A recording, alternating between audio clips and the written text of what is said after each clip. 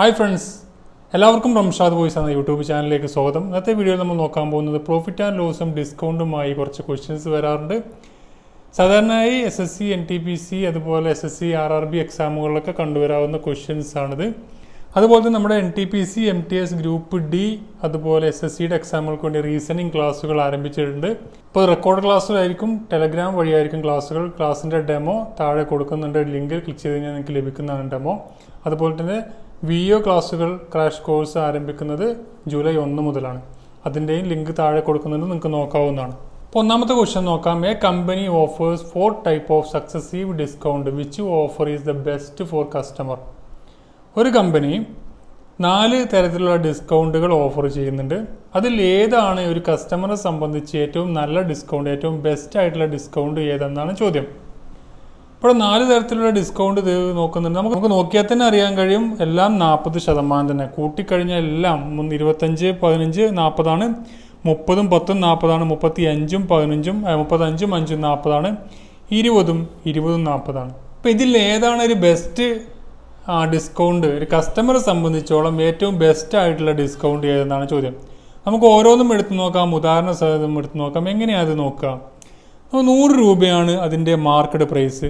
ഒരു സാധനത്തിൻ്റെ selling price എന്ന് പറഞ്ഞാൽ 100 രൂപയാണെന്ന് കരുതുക. എല്ലാത്തിൻ്റെയും 100 രൂപയാണ്.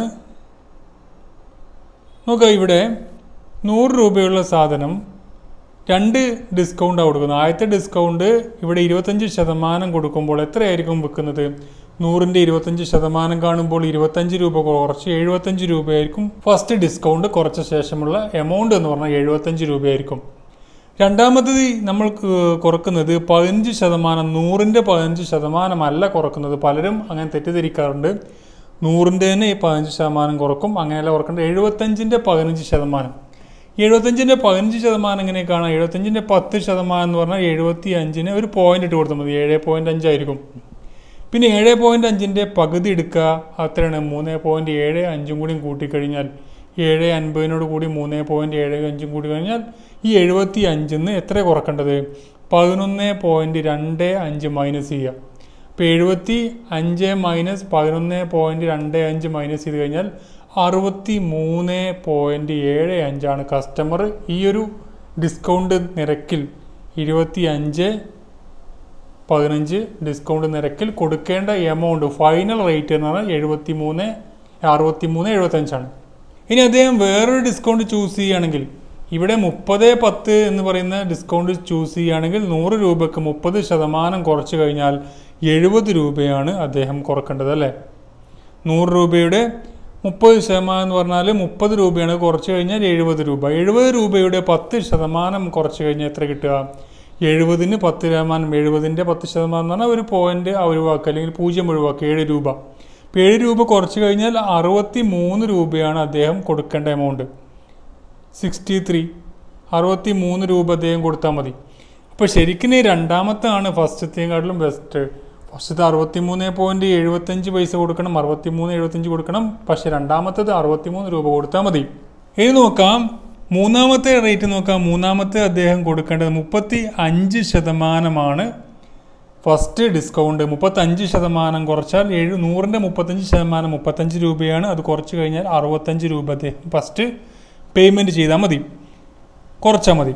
ഇനി നോക്കുക, അതിൻ്റെ കൂടെ അഡീഷണൽ ഡിസ്കൗണ്ട് 5% കുറച്ച് കഴിഞ്ഞാൽ 65ൻ്റെ 10% എന്ന് പറഞ്ഞാൽ അത് നമ്മളൊരു പോയിന്റ് ഇട്ട് കൊടുക്കുക. 6.5 ആയിരിക്കും 10%.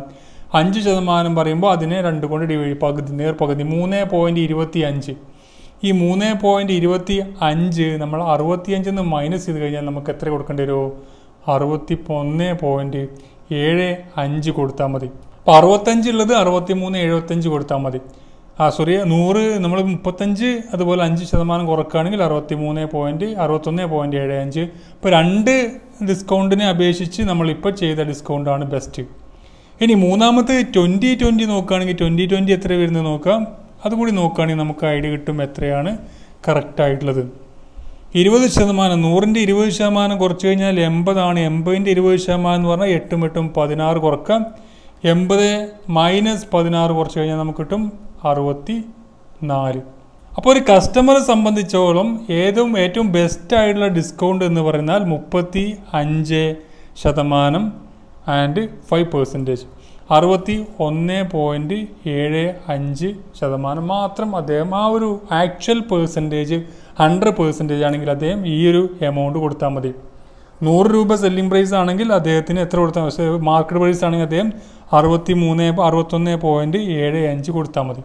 അപ്പോൾ ബെസ്റ്റ് ആയിട്ടുള്ളത് 35.5 ഇനി ഒരു ഡീലറെ സംബന്ധിച്ചോളം ഏതാണ് ബെസ്റ്റ്? അദ്ദേഹത്തിന് ഡിസ്കൗണ്ട് കസ്റ്റമർ കൊടുക്കുക എന്നുള്ളത് 20% കൊടുക്കുകയായിരിക്കും ബെറ്റർ. അദ്ദേഹത്തിന് മറ്റുള്ള ഡിസ്കൗണ്ടിനേക്കാൾ ഏറ്റവും കൂടുതൽ അധികം പ്രൈസ് കസ്റ്റമറുടെ കയ്യിൽ നിന്നും ലഭിക്കുക 64 രൂപയാണ്. അപ്പോൾ 20% കൊടുത്തു കഴിഞ്ഞാൽ അദ്ദേഹത്തിന് ബെസ്റ്റാണ്. കസ്റ്റമറെ സംബന്ധിച്ചോളം 35% 5% ആയിരിക്കും.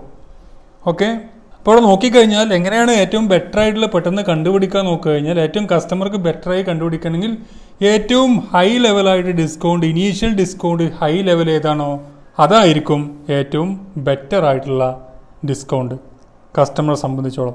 ഒരു ഡീലറെ സംബന്ധിച്ചോളം ഏറ്റവും ബെറ്റർ ആയിട്ടുള്ള ഏറ്റവും കുറവ് ഇനീഷ്യൽ ഡിസ്കൗണ്ട് ഏറ്റവും കുറവ് ഏതാണോ അതായിരിക്കും ഒരു ഡീലറെ സംബന്ധിച്ചോളം ഏറ്റവും ബെറ്റർ. നെക്സ്റ്റ് ക്വസ്റ്റ്യൻ നോക്കാം.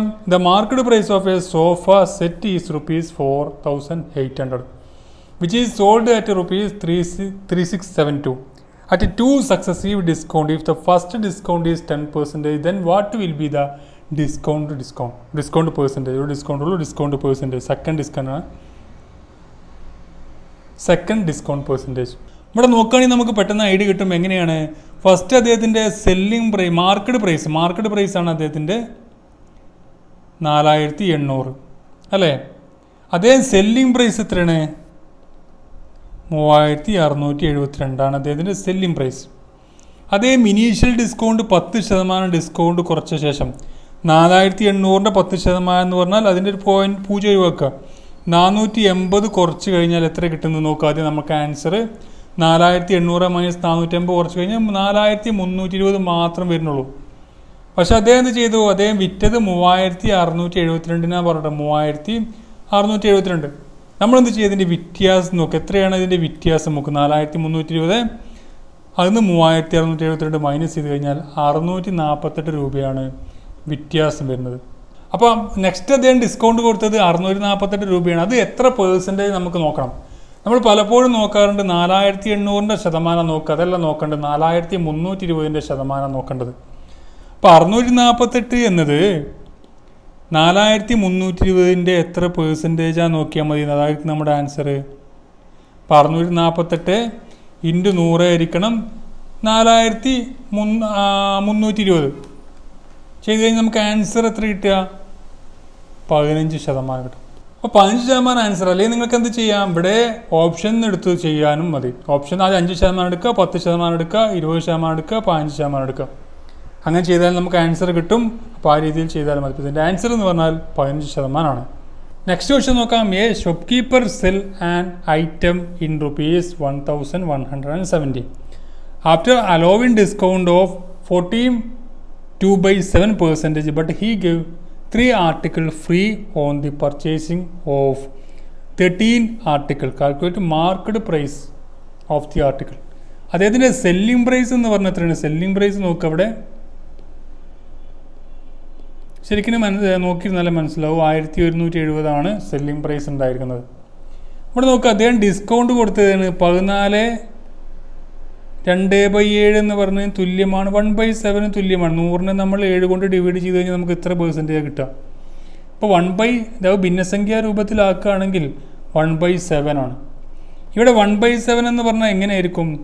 7 ഇവിടെ നോക്കുക. Market price, selling price.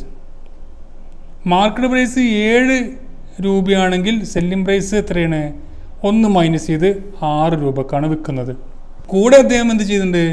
13 article വാങ്ങുമ്പോൾ 3 ആർട്ടിക്കിൾ ഫ്രീ ആയി കൊടുക്കുന്നുണ്ട്. അപ്പോൾ ഇവിടെ നോക്കാം. 13 ആർട്ടിക്കിൾ അദ്ദേഹം വിൽക്കുമ്പോൾ അദ്ദേഹം 13 ആർട്ടിക്കിൾ ശരിക്കും അദ്ദേഹത്തിന് കിട്ടുന്നുള്ളൂ. സെല്ലിംഗ് പ്രൈസ് എന്ന് 13ൻ്റെ വില കിട്ടുന്നുള്ളൂ. അപ്പോൾ 13.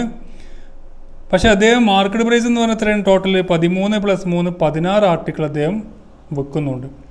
നമുക്ക് ടോട്ടൽ അതിൻ്റെ സെല്ലിംഗ് ആൻഡ് മാർക്കറ്റ് പ്രൈസ് അറിയാൻ വേണ്ടി 7 × 16 ചെയ്യുക, 112 നമുക്ക് കിട്ടും അല്ലേ.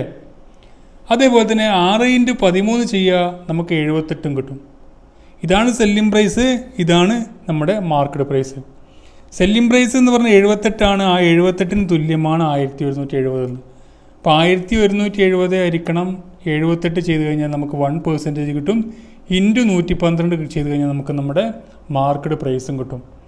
ഇപ്പോൾ ചെയ്ത് കഴിഞ്ഞാൽ 1170 ഹരിക്കണം 78 ചെയ്യുമ്പോൾ നമുക്ക് 15 കിട്ടുക. 78 × 10 750. 750-ൻ്റെ പകുതി നോക്കുക എത്രയാണ്? 780. പകുതി നമ്മൾ നോക്കുകയാണെങ്കിൽ 390 ആണ്. അതുകൂടി കൂട്ടിക്കഴിഞ്ഞാൽ നമുക്ക് 1170 കിട്ടുക. ഇനി 15 × 112 ചെയ്ത് കഴിഞ്ഞാലോ നമുക്ക് കിട്ടുന്ന എത്രയാണ്? Answer is 1680. അപ്പോൾ 1680 ആണ് എൻ്റെ എൻ്റെ മാർക്കറ്റ് പ്രൈസ്. അതിൽ നിന്ന് ഡിസ്കൗണ്ട് കുറച്ച ശേഷം 1680 നിന്നും ഡിസ്കൗണ്ട് കുറച്ച ശേഷം എനിക്ക് കിട്ടുന്ന എത്രയാണ്? ഞാൻ സെല്ല് ചെയ്യുന്നത് 1170 രൂപയ്ക്കാണ് ഞാനത് സെല്ല് ചെയ്യുന്നത്. അപ്പോൾ ഇത്തരം ക്വസ്റ്റ്യൻസാണ് NTPC അതുപോലെ RRB SSC എക്സാമുകളൊക്കെ സാധാരണയായി പെർസെൻറ്റേജ് അല്ലെങ്കിൽ പ്രോഫിറ്റ് ആൻഡ് ലോസ് എന്ന് സാധാരണയായി കണ്ടുവരാറ്. അപ്പോൾ മാക്സിമം നിങ്ങൾ ഇത്തരം ക്വസ്റ്റ്യൻസൊക്കെ വർക്കൗട്ട് ചെയ്യുക. തുടർന്നുള്ള എല്ലാ ക്ലാസ്സുകളും ലഭിക്കാൻ വേണ്ടി ചാനൽ സബ്സ്ക്രൈബ് ചെയ്യാത്തവർ സബ്സ്ക്രൈബ് ചെയ്യാനും ബെല്ലൈക്കൺ എനേബിൾ ചെയ്ത് ഓൾ എന്ന ഓപ്ഷൻ എനേബിൾ ചെയ്ത് വെക്കുക. അതുപോലെ തന്നെ വീഡിയോ ഉപകാരപ്പെടാൻ ലൈക്ക് ചെയ്യുക. നിങ്ങൾക്ക് ക്ലാസ്സുകൾക്ക് ഓൺലൈൻ ക്ലാസ്സുകൾ വേണമെങ്കിൽ ടെലഗ്രാം ക്ലാസ്സുകൾ വേണമെങ്കിൽ താഴെ ഡിസ്ക്രിപ്ഷനിൽ ലിങ്ക് കൊടുക്കുന്നുണ്ട്. അത് ക്ലിക്ക് ചെയ്ത് കഴിഞ്ഞിട്ട് നിങ്ങൾക്ക് ഡെമോ ക്ലാസ്സുകൾ നോക്കാവുന്നതാണ്. മറ്റു വീഡിയോ കൂടി കാണാം. Thank you for watching. Have A nice day.